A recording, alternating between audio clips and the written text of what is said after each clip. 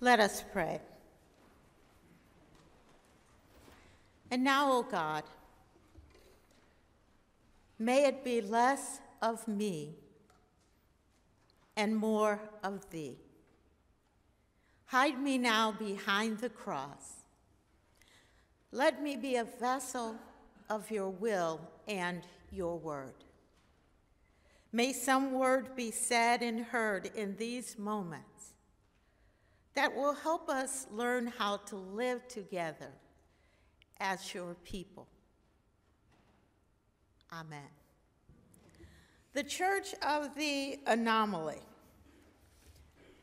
This week, one of the members said something to me, one of the church members said something to me that profoundly moved and challenged me and caused me to use maybe not so ordinary word in the sermon title.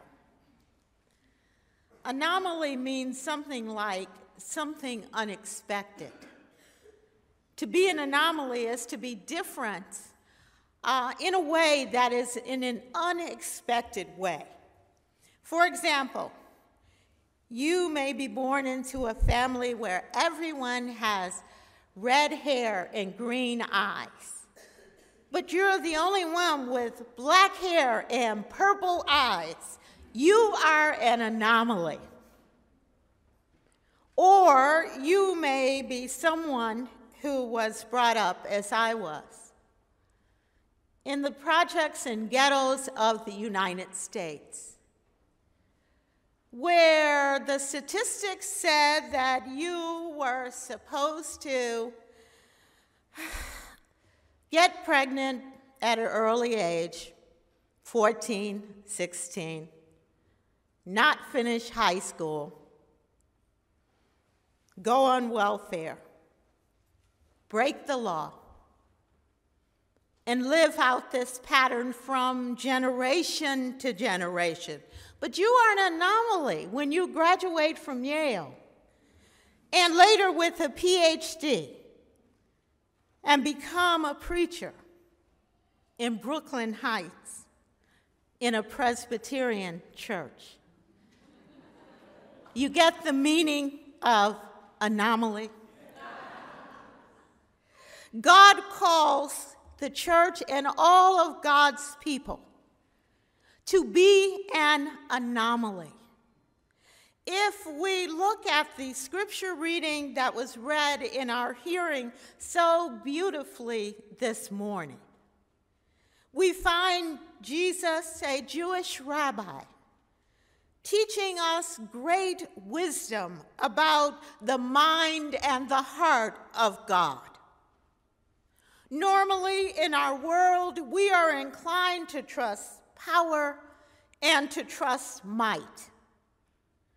Jesus tells us in Scripture, though, and it's clearly here, translated from the Aramaic, there is no way around it. You cannot serve God and money. You cannot serve God and wealth.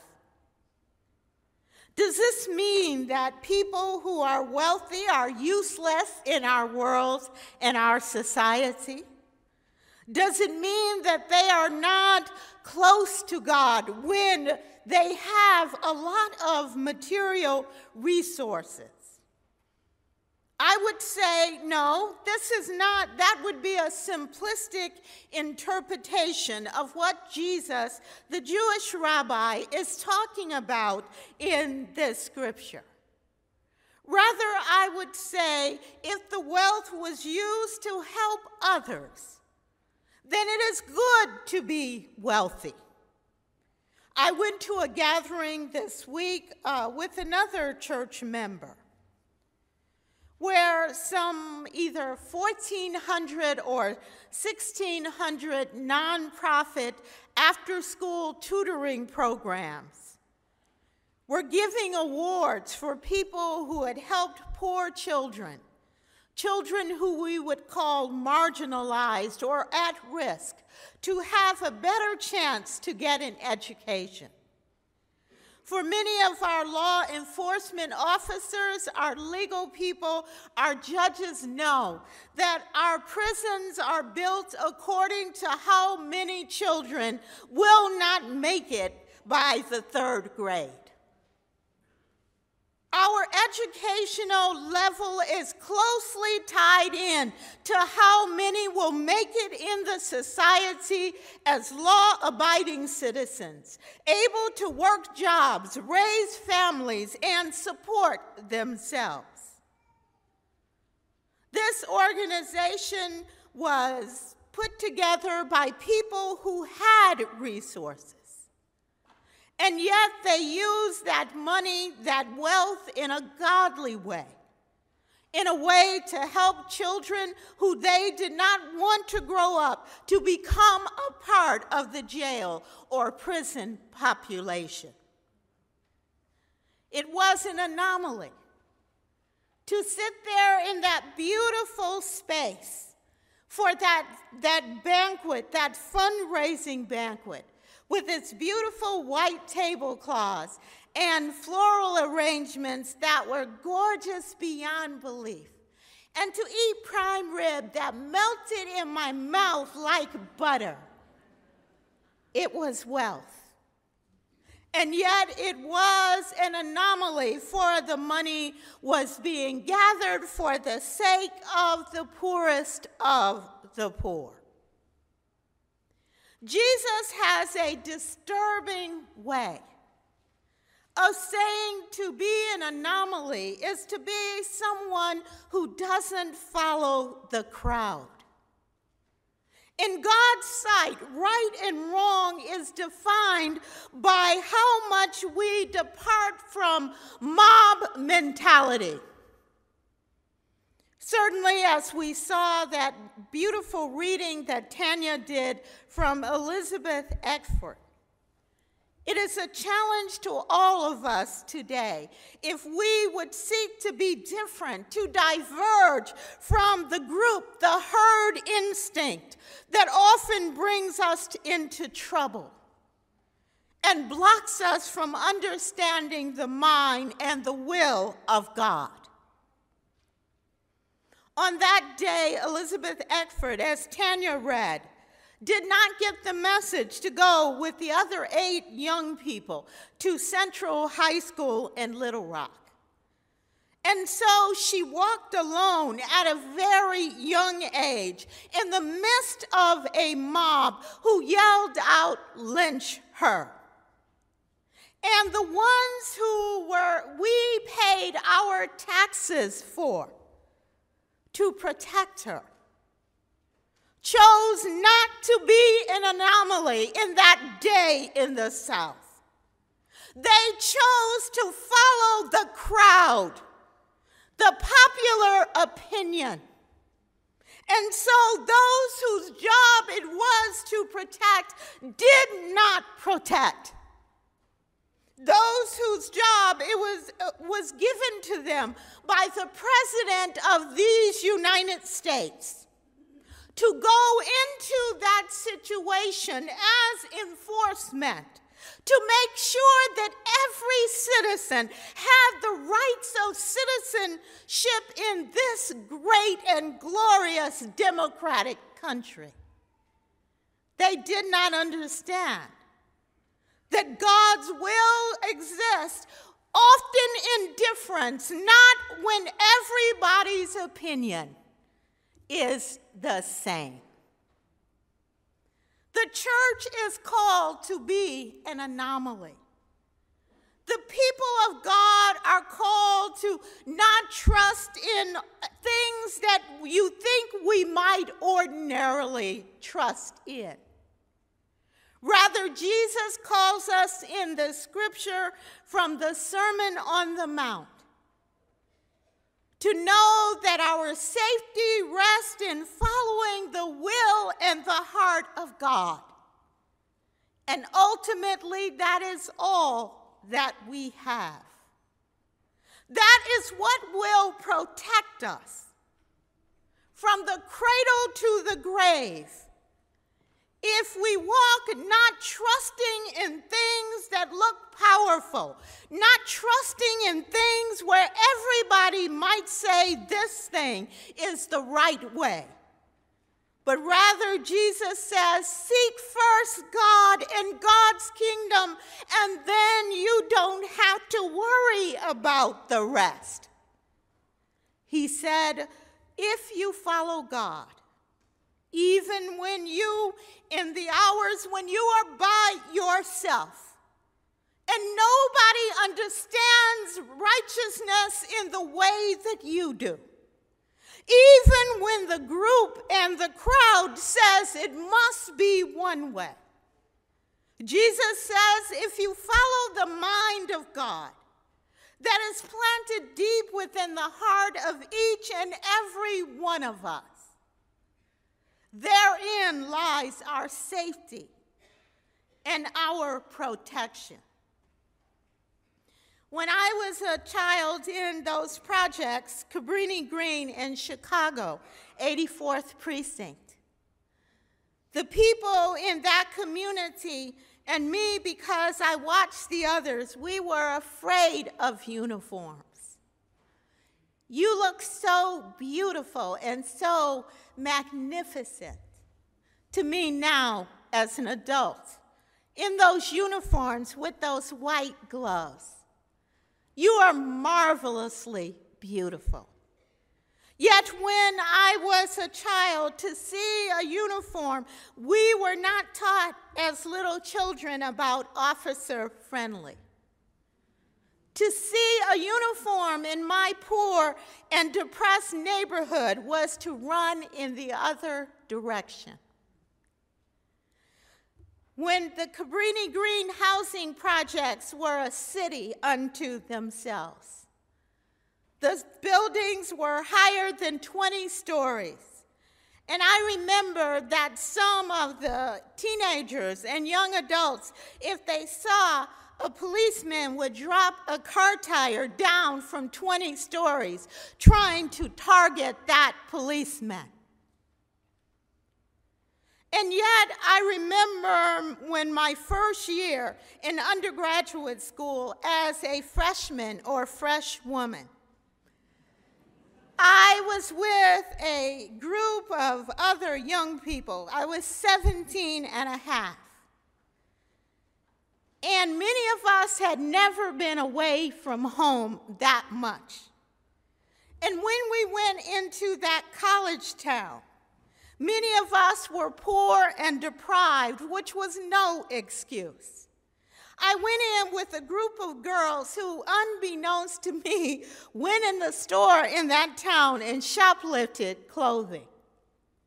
They did this on a regular basis because even though they had gotten grants and scholarships to go to school, they did not have the clothing that the rest of the students at the university had.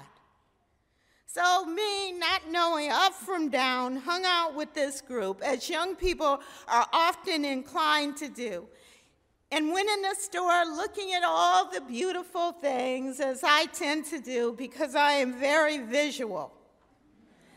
Unbeknownst to me, while I was walking around looking at all the costume jewelry and dresses and things that young people are impressed by, my friends were putting clothing and costume jewelry and whatever they could find in their purses and under their coats and sweaters. This went on for a long time. The store owner was gracious. Week after week, I think, my friends went in and robbed that store blind. Finally, one day, the poor store owner probably decided enough.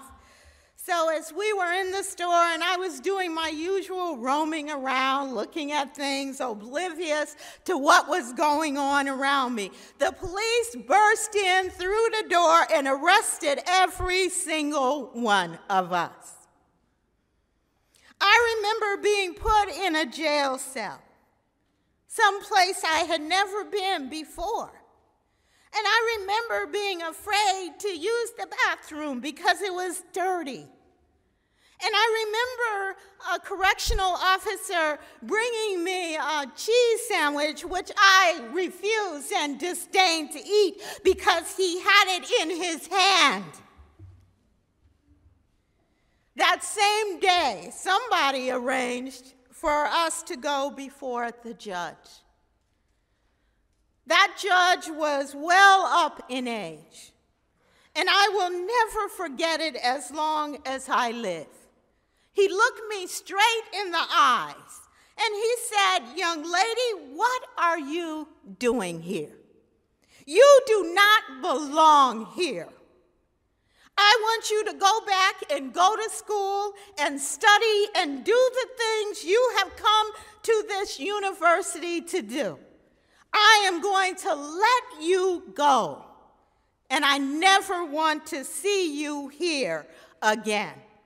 That anomaly, that judge who saw me as a human being, rather than as a 17-and-a-half-year-old African-American juvenile delinquent, set me free. God calls us as the church and as the people of God to diverge from popular opinion. Whenever you are among the crowd and everybody agrees with whatever decision you are trying to come to, remember that Jesus said that the kingdom of God has nothing to do with trusting in the ordinary. Rather, we must trust in God. And oftentimes, the voice of God is a voice of difference in our world. A lonely voice crying out in the wilderness. That voice will protect us and see us through. Elizabeth Eckford, in closing, said, "She looked into the face of a woman, and that face looked kind. But the woman chose to follow the crowd, and the child was mistaken and was still left alone in the midst of that dangerous situation. And yet one man had the courage, a white man, had the courage to sit down beside her. For he knew that he could not serve power and common ordinary opinion. If her life was to be saved and this great country was to live up to its greatness. You are entrusted, 84th Precinct, with all of our lives and our safety and our welfare. We look to you to protect us. Will you see us for who God created us to be? Will you make the difference in our lives so that we might be set free to be all of who God has created us to be? Elizabeth Eckford could have gone down in history as the little girl who died for justice. Rather, she went down in history with the man who sat beside her, as people who stood up in difference from the pressure to give in to what everybody else thought. And now she is written down in history as one of the Little Rock Nine. And this country and our world is so much better for it. The church member who talked about Anomaly said that now when we walk in these official and government buildings, there are different faces and pictures on our wall.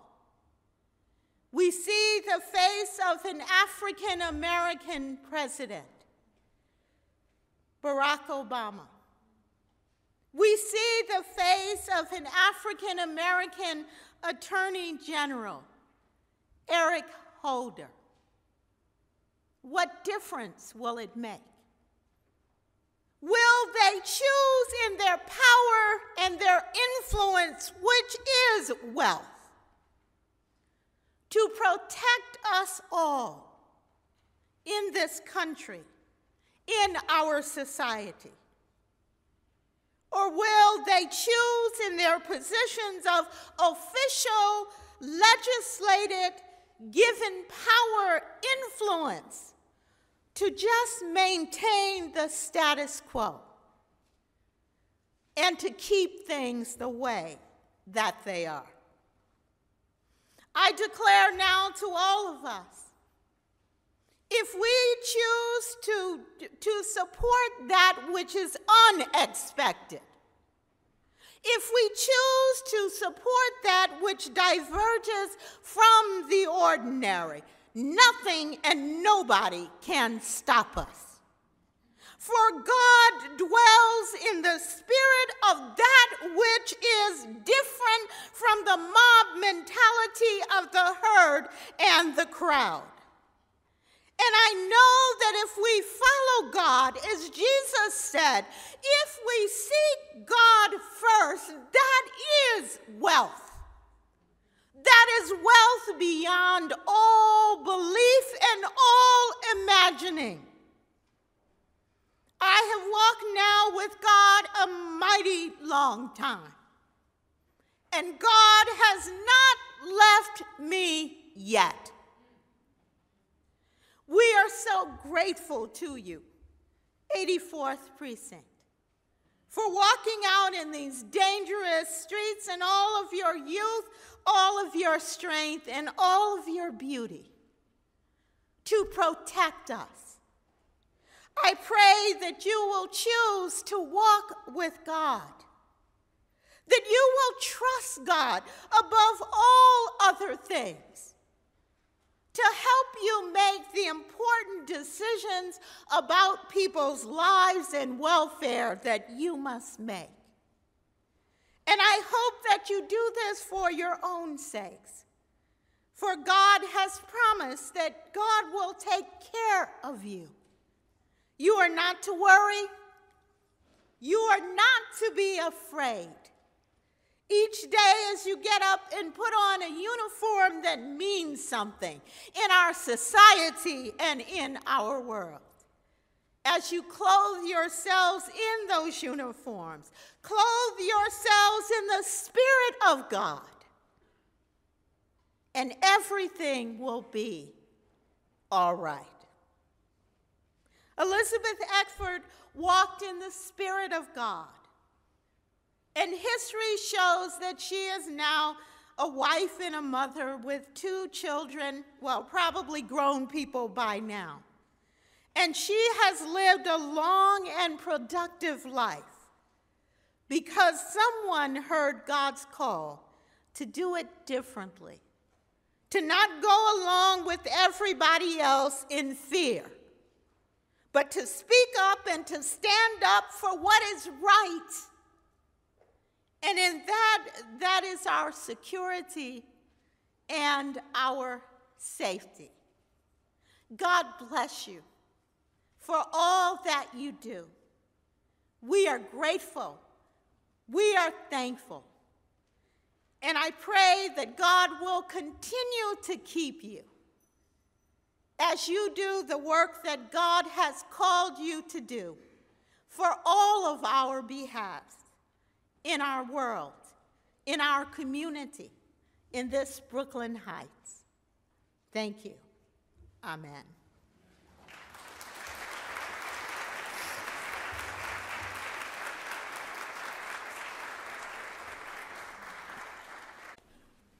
Let us pray. And now, O God, may it be less of me and more of thee. Hide me now behind the cross.